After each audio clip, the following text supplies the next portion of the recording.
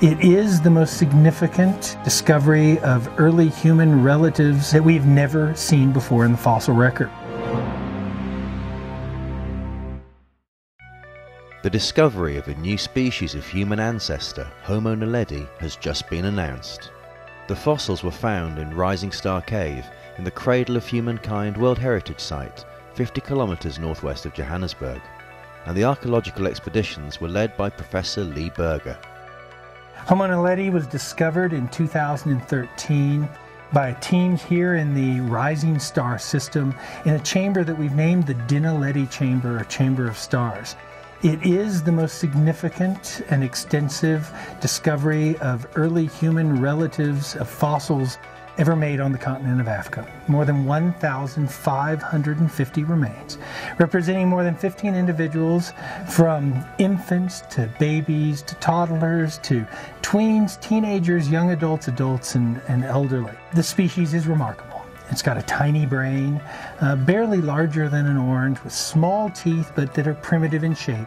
Standing across a relatively tall body, maybe 1.5 meters tall, in the males at least, females about 1.4, 1.45 meters, skinny, with human-like arms but an ape-like thorax and chest, with a very primitive pelvis. The hands are a mix between very, very advanced human-like hands, but the fingers are curved like very, very primitive ancient human ancestors.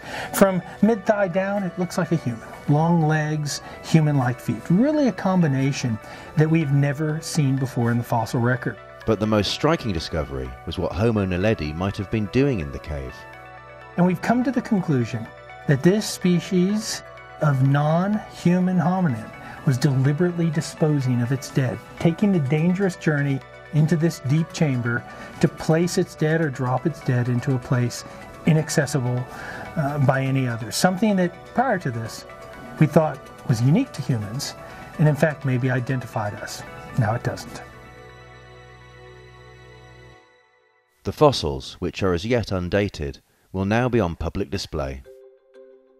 What I'm doing at the moment actually is preparing the fossil material to be moved out to Marapeng, to the museum there.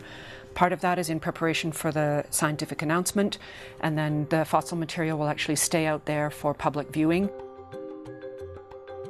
What we're going to do is build a representational skeleton for everyone to see, and then we're going to sort of supplement that with some of the other bones that we have that are more complete. So I think it will look pretty amazing.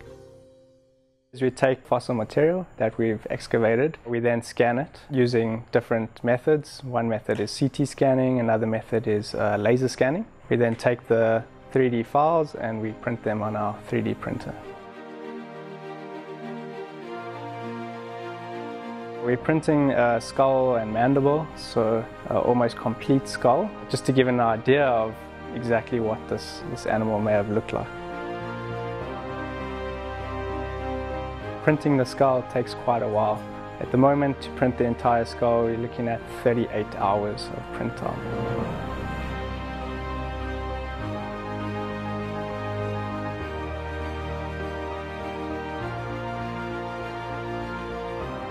The public can come face to face with the new discovery at the Marapeng Visitor Centre at the Cradle of Humankind World Heritage Site.